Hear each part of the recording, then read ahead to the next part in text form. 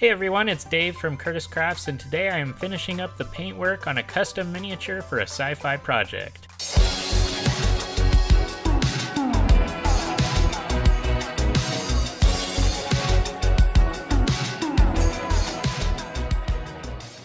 This is a little project that I've had sitting on the shelf for a few months now. I wasn't happy with the original paint job, which was basically just some gray and weathering. What I was going for was a flying industrial pickup truck type vehicle with the loading doors up on the top. So I wanted to instead give this a brighter, more corporate looking paint job. To start off, I used some fine line tape to mask off a stripe that will show up once both colors are painted on the top and bottom halves of the vehicle. Then I spray a dark blue on top, and when it dries, I mask off above the stripe that I put on earlier, and spray the bottom half light blue.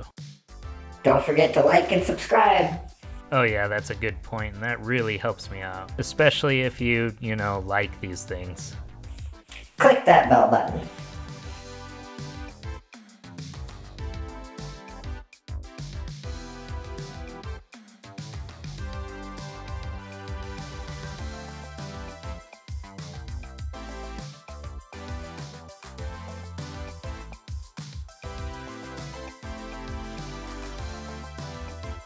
Once the paint's dry on both sides, I remove the masking, and just as I had hoped, it left behind a thin, mostly clean gray stripe. Then I move on to using a light blue paint pen to give some of the raised panels some details, and then use a dark gray to paint the third and final base color on this futuristic pickup truck.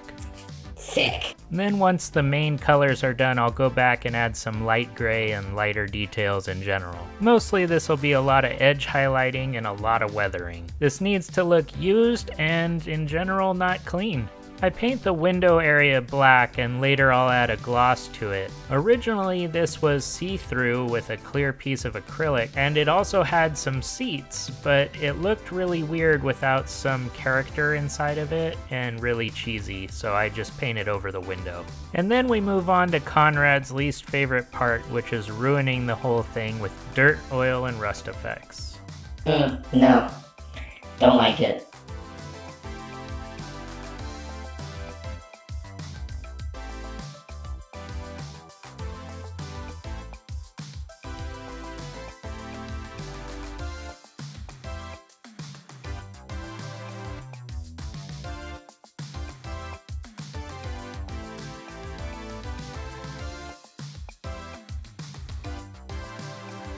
Once the dirt and grime's been added, I use some gold to add a little bit of contrast to some of the parts to finish this off.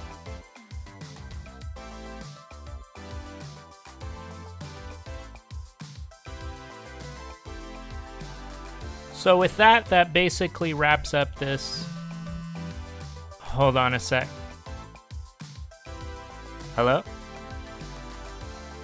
Yeah.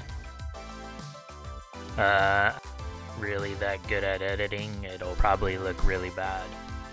You sure? Yeah, I guarantee you it'll be cheesy to end it like that. You're outside already? Alright, I'm coming out.